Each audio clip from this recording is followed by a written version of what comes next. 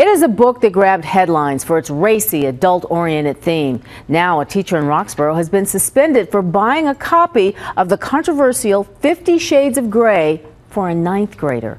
NBC 10's Nefertiti Jacquez is live at Eastern University Academy Charter School in East Falls tonight. Nefertiti. Renee, school officials here say that the teacher had no idea that the book is racy and that it had sexual content in it. However, mom says she's not buying it and thinks that this teacher should be given the pink slip.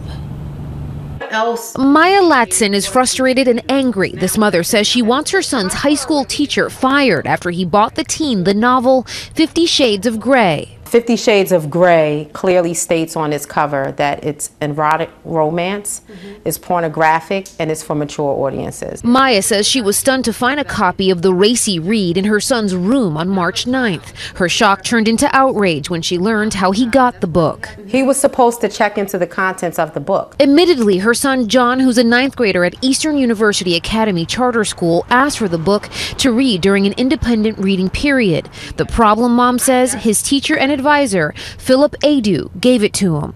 He never obtained parental consent, and there's just no excuse for that. Now, according to the school, Adu went online and ordered it. However, school officials are calling the teacher's actions a mistake and released a statement saying, quote, "Unfortunately, Mr. Adu did not have an awareness of this popular book and ordered it with his own money." Not buying it.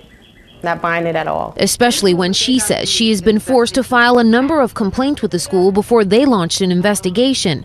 It wasn't until Wednesday that they decided to suspend the teacher for a week without pay. But this mother says a suspension is not enough. He should be displaced, if not terminated, for his 100% negligence. And because mom says she still isn't satisfied, she tells us she will now file a complaint with the Department of Education. We're in East Falls tonight. Nefertiti Jacquez, NBC 10 News.